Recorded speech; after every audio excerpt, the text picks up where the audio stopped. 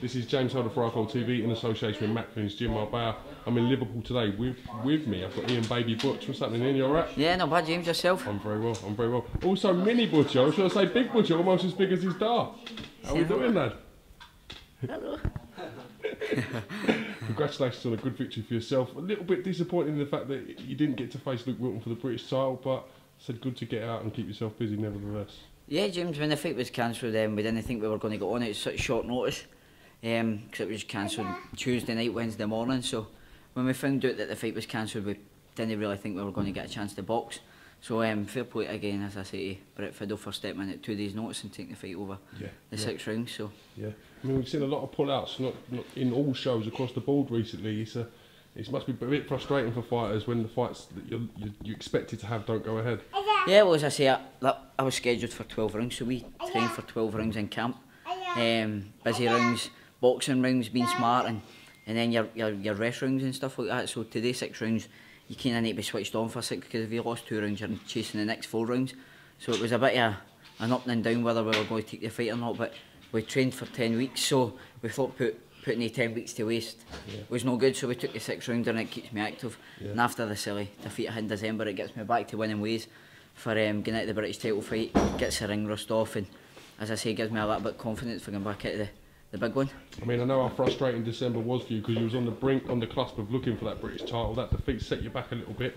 With the belt being vacant, what happens now? Will the Luke Wilton fight be rescheduled? Do you know anything about that? Yeah, well, I'm in the dark, as most people will be, but as the belt's vacant, the board ordered me versus Luke Wilton, because Luke Wilton was pushing for a crack at the belt as well, when being in the position and waiting as long as what I did. But when pulling out the way he's pulled out and stuff like that, after pushing so hard to get the shot, I don't know what's going to happen next, because you've got Lewis Norman, English champion, who's champing the door for a crack at the British title as well. So I know I'm going to be boxing for it regardless if it's Luke Wilton or Lewis Norman, and I'm happy to fight both of them, and I see myself winning the title against either one of them. So whatever the board put in front of me, or Frank and the team, or my manager Daniel gets sorted for me, then I'm more than happy to box any one of them.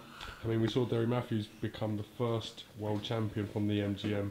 How much of an inspiration is that for you? So obviously you've been around him a lot, you spent time in the camp. Yeah, well, Derry's he's a cracking fella, and he's one of the boxers, most boxers that are boxing at the minute, that deserve a fair crack at world title. He's paid his dues to the sport, and he deserves it now. So finally, after a long wait and then all the pullouts and that, he finally gets his hand one close step full to the full world title. So I hope Derry gets the shot he deserves, because he's trained, he's been away from his family and kids and all that for the past 12 to 14 weeks, spending time closed away, working hard to get his long-lived dream. So I wish him all the best, and I hope he gets it sooner rather than later. You know yourself, you spend a lot of time away from your families in camp. Your 3 or 4 fights, maybe a year, is kind of what keeps you ticking over and looking forward to. So to see Derry reach his dreams and aspirations in front of his own city is a great thing. Yeah, well, as I say, Derry, he's at the peak of the sport at the minute, so all the lads in the gym and people that are around him will be bouncing off him, wanting to do what he's doing and stuff like that. So it's an aim and it's a goal for every other boxer that's around him and training and participating in his camp to push forward and get what he's doing. All right, well listen, congratulations on a great win. We look forward to seeing some further announcements regarding the British title and when it's going to be scheduled. But keep doing your thing, as I said. We look forward to seeing you out in action again real soon. Yeah, hopefully it's sorted sooner rather than later. I'll be ready to go back into camp as soon as I get the date and push forward to get my hands on the belt finally, and I can say I'm British champion eventually. Near Bother, pal. Thanks, James. See you soon.